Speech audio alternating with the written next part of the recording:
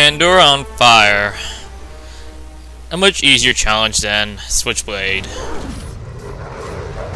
It's not really something that stands out like the other challenges, really. You're just killing wave after wave of Legionnaires. Only one wave of Hounds, actually, and some of the Onyx Shield guys. Then later Wraiths and Sirens. And then finally, 2 Cyclopses. It's not too difficult, it's a more balanced challenge. It's not too easy, not too hard, not annoying at all. You're really gonna just want to use your cesses, actually, because you have to use them either way, because that's the only way to destroy the Onyx Shields.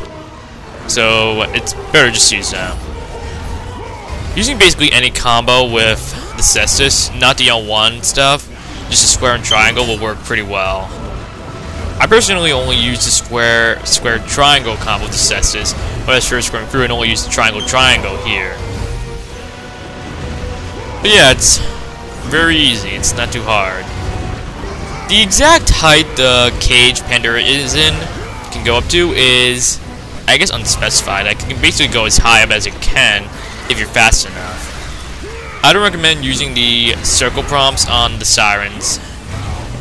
I do recommend using a battering ram, of course. It doesn't really make much of a difference. It doesn't really hinder you. You can make do without it. I forgot to mention there are also harpies here, which you can probably use to your advantage, actually, if you really want to.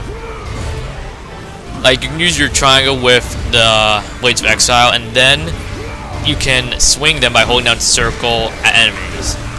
But since you can't control it, they can just go into nothing, or just go into Onyx guys, so you can't really choose where it goes. I don't know, again, I do not know what the hell they were thinking, because that was just a retarded, beyond belief move that actually hindered the game more than they think, because it kind of removes from the death. But yeah, you do not want to use your Rage of Sparta until the Cyclops, who's actually disappeared right now. Oh, and some of the enemies, like mostly the Wraiths, will sometimes not really go after you. I don't know why. Either way, just use your Rage of Sparta. You should be used to using it by now.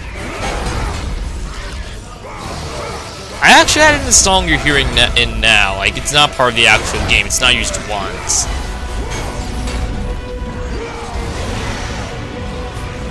It's not seamless because, well, I'm that awesome.